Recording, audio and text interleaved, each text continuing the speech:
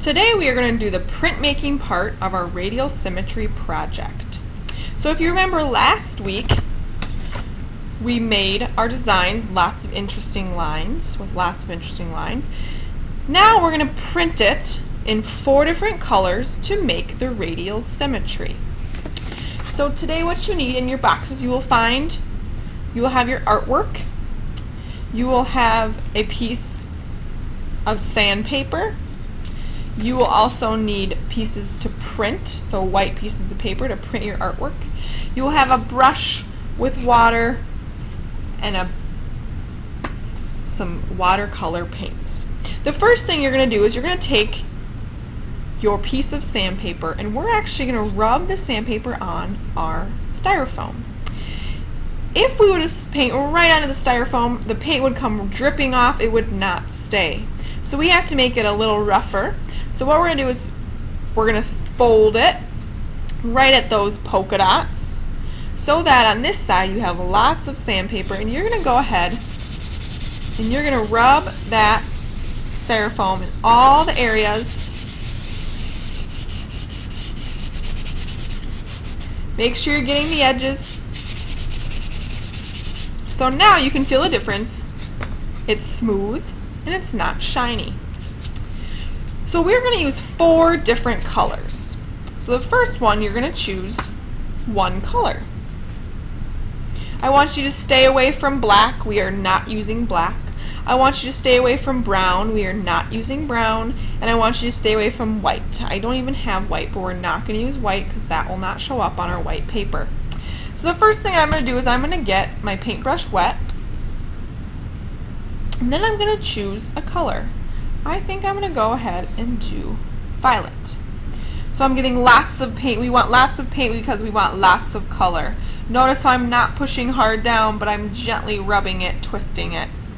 Then I'm going to go ahead and paint my entire styrofoam piece. You can always get more paint. We don't want a ton of water, second graders, for this. We don't want a ton of water. We want lots of paint. If you need a little bit more water, you can kind of wash it off on the edge. We don't want a lot of water. And again, we're just using one color at a time, making sure I covered it all. The next thing, we are going to make sure your hands are clean, because we are going to take a piece of paper and we are going to print it on the paper. You are going to put it down very gently and straight. We don't want to move it around, because if you move it around, your print will not work. So you're going to set it down, keep it there, do not lift it up and move it. Once it's down, you leave it. Then you're going to go ahead with your hands and you're going to rub it. Again, noticing I am not moving my paper or my print. I'm holding it with one hand and rubbing it with the other hand.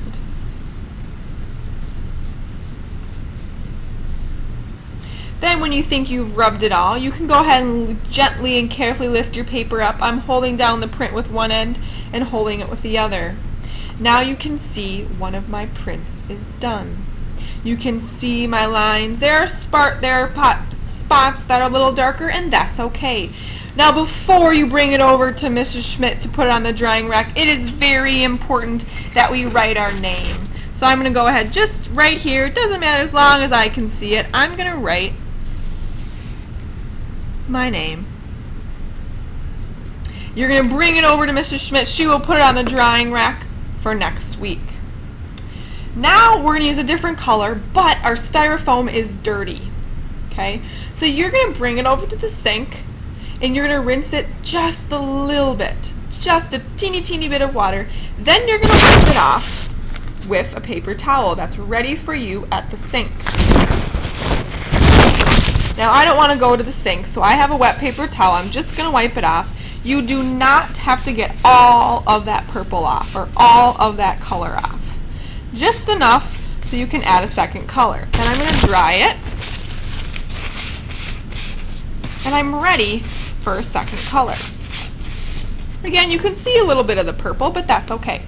So now I'm going to choose a different color that will go well with purple.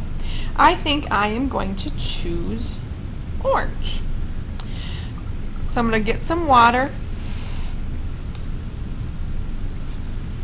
And I'm going to go ahead and get my orange, again using lots and lots and lots of paint.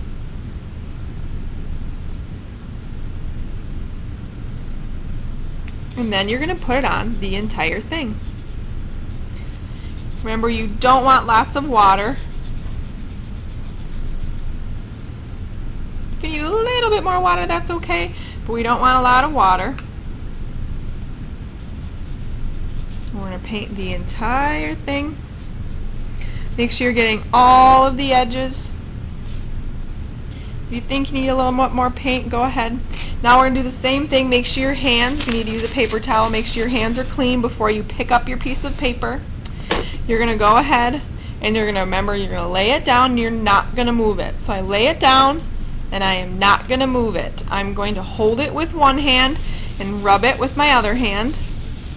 Make sure you go over all the edges, all the corners. And then when you're ready, you can go ahead and gently and carefully pull it up and you have another print. Again, remember, please remember your name.